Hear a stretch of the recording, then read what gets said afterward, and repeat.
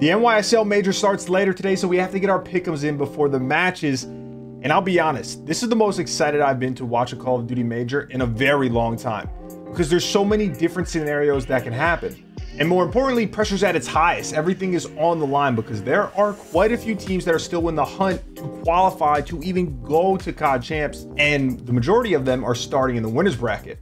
The teams that I realistically have kind of in the hunt for this major will be starting at the number 5 seed, which is Boston Breach. They have 170 CDL points, and then followed is Toronto Ultra in 6th with 160, LAT in 7th with 150, the Los Angeles Guerrillas in 8th with 145, but then also the Minnesota Rocker and the Florida Mutineers sitting at 9 and 10, and they both have 140 points. And then the absolute long shot, but they arguably have been one of the best teams as of late, is the New York Subliners. This is their home major, but unfortunately they're a little bit further behind at 110 CDL points. And winners bracket round 1 is the most important round in this entire major for all of these teams, because if you can win this first round, you're guaranteed top 6. But more importantly, that means you get 20, I don't know why I just threw a 2 up, 2-0 with the nub, you get 20 CDL points.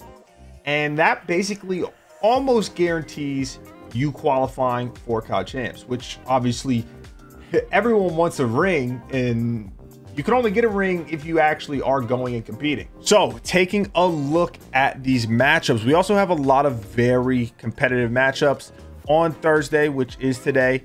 The first game of the event is going to be the Royal Ravens versus the Toronto Ultra. Now, London has been looking fantastic in the stage 4 qualifiers. Toronto, on the other hand, I don't know how I feel about it. Toronto barely made it into the winners bracket, okay, and they went 2 and 3 in the qualifying stage.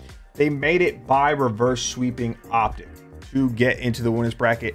Now, they looked great in my opinion at the last major, but I don't know if that was a one-off or maybe if they went through a little bit of a slump online. If I was a betting man, I would have to say I do think London is going to win this series. So that is moving us on to our second match. That's going to be Los Angeles Thieves versus the Atlanta FaZe. And look, man, this is going to be a tough one. LAT has yet to beat Atlanta FaZe. Okay, they've had a couple close series. Like, they really have. There's been a couple 3-2s. They've gotten bodied 3-0'd once, I believe. And LAT, they looked solid in the qualifying matches. They went 3 and 2.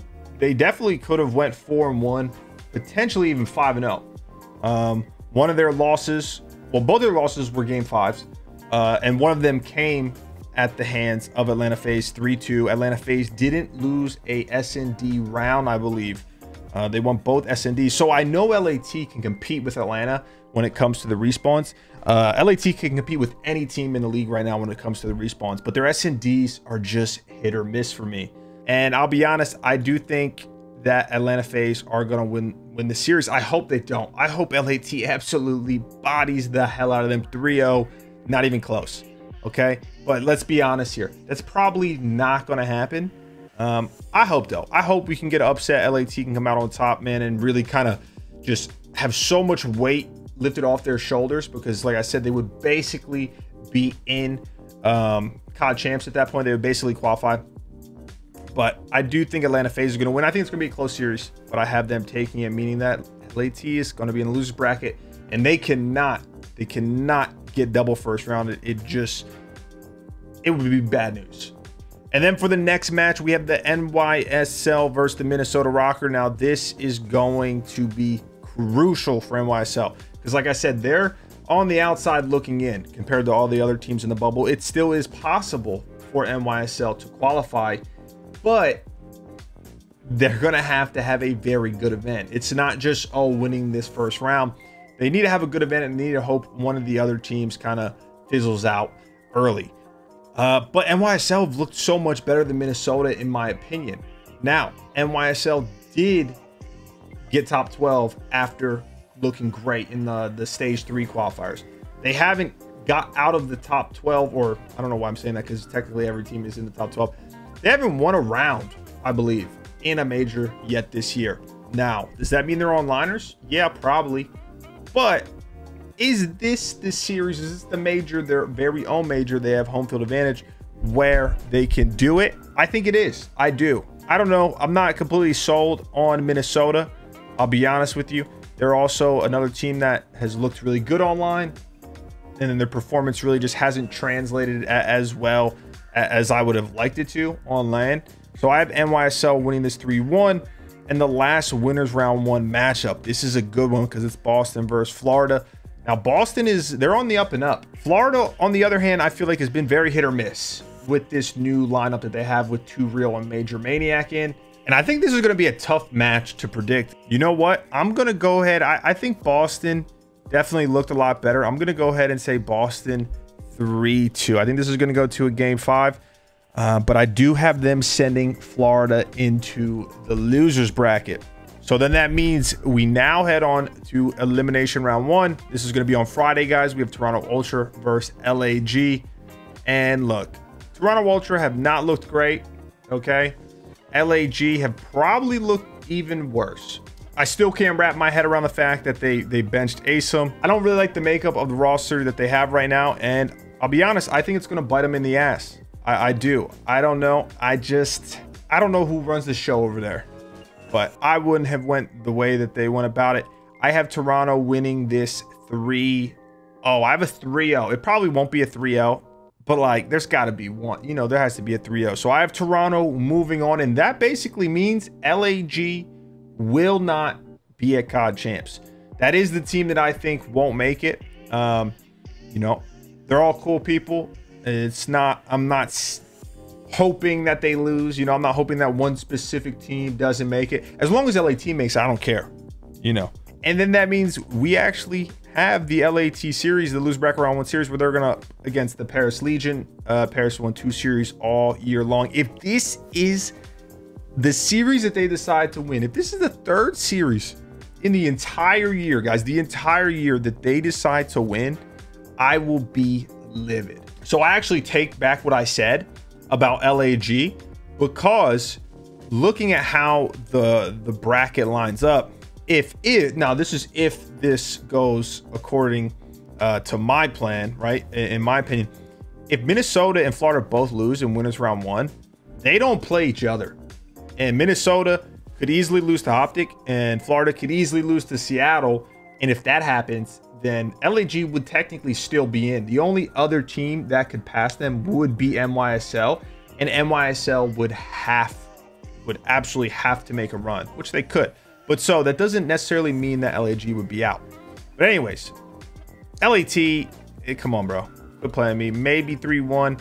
I would be shocked if Paris win this series. If Paris won this series, man, that's a heartbreaker. Even though LAT would still technically be in, depending on how other teams do, you can't. Hopefully they could be phased, but if you lose to Paris, man, you might not even show up. Like you should just not even go to COD Champs if you made it after losing to Paris Legion. And then we have Minnesota Rocker versus Optic Texas. And look, Optic just haven't looked good, man. They haven't. I know it's been tough. Illy is back. Don't know if he's at 100%. I hate to make this comparison because there's half of me, right, where it's not fair. It's a completely different team, different roster, different players, you know. But they just remind me of the old Optic, where they would start out really hot in the beginning of these games, and then as it went on and other teams kind of learned and figured out the best way to play the game, Optic's talent, their skill, couldn't carry them far enough, and they just kind of continuously fell down the ranks. Now, like I said, they obviously have had obstacles. There's no surprise. Like, they've had obstacles, they've had subs, whatnot, but they don't look great. Now, I think that they actually will win this series off of pure talent and clutches, and that means Minnesota will be eliminated from the event. But I just can't see Optic really making a far in this tournament. And then we have the Florida Mutineers versus the Seattle Surge. I know they had a horrible qualifiers, but look, they might have been a little cocky after winning. Okay, they got a lot of young guns. It's how it is. You kind of got to get punched in the mouth a little bit after you do win and brought back down the earth. And experience is the best teacher when it comes to that. Okay, I think that they're going to turn it around though at this major and make a little bit of a loser's bracket run. I really do. So I have them beating Florida and advancing to play Optic in losers round 2. And then here we will start with the elimination round 2, because this matchup will actually still be on Friday. This will be the last match on Friday. Toronto Ultra versus LAT. I got LAT making a run. Okay, I got LAT winning this series 3-1. I think LAT have looked better than Toronto as of late. And, you know, of course, come on. A little bit of bias, right? Not really, actually. LAT definitely looked better than Toronto. But I have them moving on, and they will be facing one of the teams from the winners bracket. Then we have Optic versus Seattle. Like I said, I think Seattle is going to make a little bit of a run. I have them winning this series 3-2 versus Optic. I don't know. I'm just not sold on Optic. Optic is not moving me as of late. Seattle Surge, obviously, they've won the last major. They need to kind of continue this momentum, keep the morale up. Because you don't want to win a tournament and then completely fall off the next, even though that seems like that's the trend in Vanguard, especially when the next event after this is COD Champs. So back to the winners. Round 2, we have Atlanta FaZe versus London. Look, man, I know I keep saying it, but it has to hit eventually, right? Like, it has to. This is Atlanta FaZe's event to lose. I have them beating London. I think that they're going to blow the doors off of Big Ben, and they're going to take this series in dominant fashion, and they will be moving on to the winners finals. Then we have NYSL versus Boston Breach. This one is tough because on one hand, like I said, they got home field advantage. It's their major. They need this. Like, they need this. You know, a lot of these other teams, obviously you're not thinking about it in the moment, right, guys? But, you know, if you win that winners round 1, or at least if you get those 10 points, if you can win one series, you're like, okay, you know, we're kind of got that weight off our shoulders. We're going to be a COD Champs. Let's go out, kind of play loose. Whatever happens, happens. We obviously want to win this major, but at least we came and we did what we had to do to qualify. NYSL needs to win multiple rounds here, okay? And hope for some of the other teams to lose early. But they also can win a series on land. So I don't know how to rate them, but they are going up against Boston Breach. So you know what? I'm going to give it to NYSL. Boston, while they have had way better performances throughout the entire year, especially on land, a lot of their good, successful performances have been against lesser teams. LAT versus Boston. This is going to be LAT 3-1 over Boston. I think they're just going to be a little bit too much for them to handle. So they're going to be waiting in lose round 4. And then we have London versus the Seattle Surge. And wow, I think this could go back and forth. Oh, when it comes to LAN, I got to kind of ride the Seattle Surge right here. Pause. My ex team. Ooh, and then that means that LAT would be going up against Seattle, but I do have Seattle winning this. Moving on, the Los Angeles Thieves versus Seattle Surge. Come on, you know I'm going LAT, baby. I have a 3-1 again. This, you know, I'm on the LAT train. Seattle, hey, look, they competed. They made a nice, solid run. I really think, I said this in the last episode. I did the pre-show with the LAT boys. I think that this last qualifiers is the best that they've looked as a whole. Like, this is the most comfortable they've looked. Octane has looked great. Kenny looks more comfortable on the map with the sub. Draws is obviously Draws, and Envoy is Envoy. They're going to do what they need to do. But I just think they look comfortable in multiple modes. So I truly think that this is their best shot to make a deep run.